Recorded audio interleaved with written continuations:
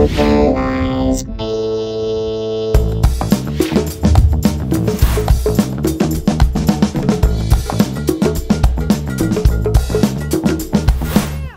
In this video, we're going to be looking at how you can install a local web server on your Mac machine using something called MAMP, which is Mac, Apache, MySQL, and PHP.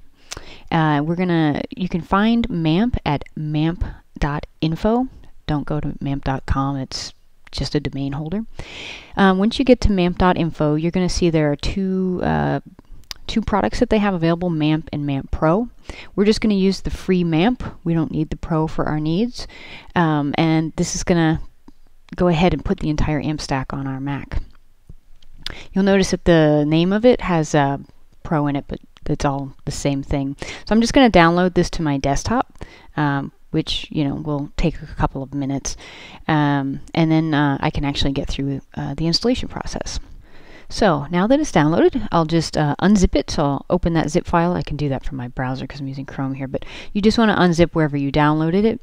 I downloaded mine to my desktop, so I can see the zip file I downloaded and then the package that got unzipped. And I'll walk through this. It's a standard sort of installer on a Mac. It has an installer. It's not a drag and drop into your applications folder like most Mac applications are. So you have to kind of walk through the installer. Classic kind of stuff. Back in the day, MAMP used to be just a drag and drop into your applications folder, but they've changed that in this latest version. So it was something new for me. But it just takes a few minutes. It installs the stuff, puts everything in its place, and then it adds MAMP to your applications folder. Now as we scroll down here, you're going to see that we actually have two folders that got added. There's the plain MAMP, and then there's MAMP Pro. And I don't want MAMP Pro, so I'm going to ignore it. You can delete it. But I'm going to just look at the plain MAMP, and that is the actual web server. In this folder, in addition to the web server, there's also this application which helps us sort of control our servers with a GUI. So when you launch it, it'll start the servers automatically for you. And then we have these other buttons here to help us sort of set things up and control it. The first thing I want to do is open the start page and get a little oriented. The start page, this main page, is really great because it actually shows you your MySQL user, which is really good information to know right at the beginning. We also have our PHP info. Php Myadmin is built in, so you can start dealing with your databases right away. So this is just a good handy thing to have around. And you'll notice that it is located, the main URL we're working from is localhost :8888 rather than just the plain localhost. So let's go look at our preferences, and we'll come back to talking about that 8888 in a minute. You can choose which version of PHP you want, 5.2 or 5.3. There's some applications that work on 5.2 and don't work on 3. You can change that. You can switch it in the middle. I also like to always have a cache. I prefer APC. You can pick the cache that you want. Again, these are just sort of handy things in terms of when you want the server to start or stop. If you don't want it to start when you launch the application, you can change that here. And in the ports tab is where we find that 8888. And basically MAMP is setting itself up on a port different than localhost because it doesn't want to conflict with the built-in Mac web server if you're using that. So it's setting itself up sort of in a different location. But if you are using MAMP as your main web server on your localhost, you can just set it to the default stuff, and then that eliminates having to type in the :8888 stuff. So I always do that.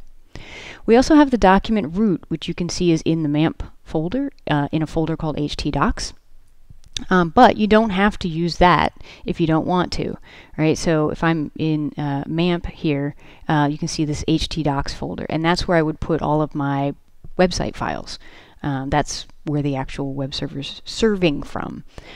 But I can change that and go pick something else. This is where I have my sites, is in my sites folder that comes as a default place on a Mac. So if I go in and just browse for it and select it, now when I do it, it's going to restart the servers to take my changes into effect. And once that happens, I can use my Mac sites folder as my document root for my web server and just use that rather than having to drill into MAMP to use it all the time. It's your preference. You can do it how you like. May or may not want to do is have MAMP start when you start your computer. So I'm just going into my Mac preferences, and under my account in the login items, I can add MAMP, the MAMP application, to fire up when I log into my computer or start it up in the morning. So I can go in here and I actually select the application and then add that to the list. And if I have when the application launches that it starts my actual servers, then whenever I boot up my computer, it would just start my MAMP server. Okay, so now we have it installed, we've done our settings, we've got things kind of set up the way we want, and now let's actually use it. So I'm going to open up my text editor here, and I'm just going to create a very simple file just to show you that the web server is actually working and where those files go. So just put in some plain text here. I'm not even going to bother with HTML tags or anything. And what I need to do is save that as like index.html, right? Like the main page on my server. So I'll do this as index.html. And I'm going to save that into my web root, which is my sites folder, because I changed it to that.